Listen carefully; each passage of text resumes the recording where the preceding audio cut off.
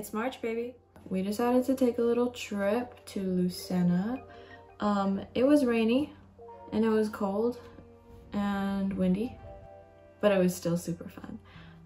It felt like we were in a movie up there and everything was pretty magical. Felt kind of surreal. It was way up in the mountains. It was like an hour, maybe less than an hour away, something like that.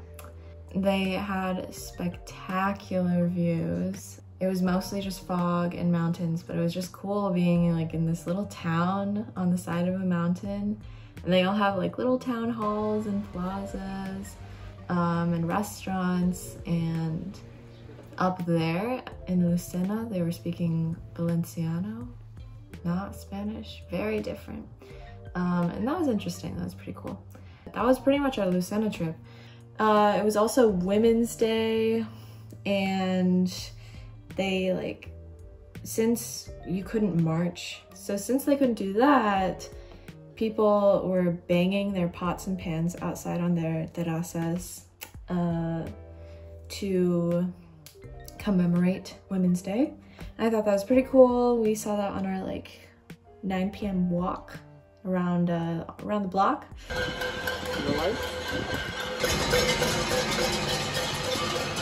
And this week was Fallas, which is honestly not completely sure what. Let me look it up. What is Fallas? All right, it's a celebration of Saint Joseph in Valencia. Pretty much the gist, you just pretty much burn the city down. Like, not really, but they make these like crazy sculptures, and each like town or there's like divisions, and they all make sculptures and they burn them. Whoever wins doesn't burn their sculpture, but everybody else burns their sculptures. So the whole city kind of is set on fire. And so it's a very interesting, fascinating holiday that they dedicate kind of like a week to. But since we're in COVID, we don't get to celebrate it, which kind of sucks, because I would have loved to seen some sculptures on fire. And there's also like tons and tons of fireworks, so some people still did fireworks, but didn't really get to see that much. Yeah, and other than that, Valencia's been kind of sunny. We had a really fun sunny day, and you could just feel the energy of the city just like go up. Like, everybody was just so happy to be outside, and restrictions were lifted just a little bit. Yeah, so I thought that was really fun to see. There were people dancing and buskers all playing music and bubbles. I love bubbles. And yeah, it was fun seeing that. And we ate out and we had a really nice time. And then we decided to hit up a museum.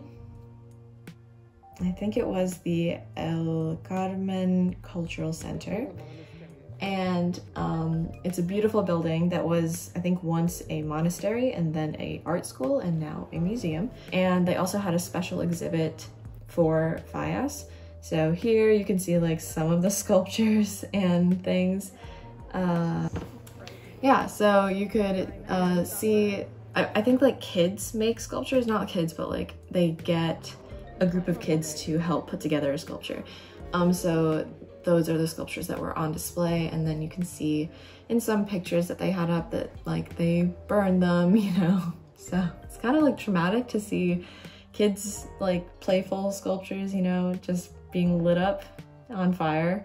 But Valencia's into it, so I'm into it.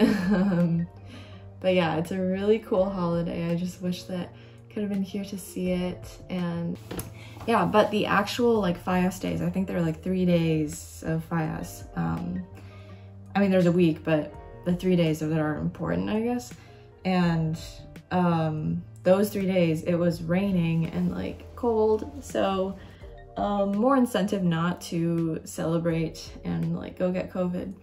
But yeah, it was raining, so I took a walk in the rain and it was pretty pleasant.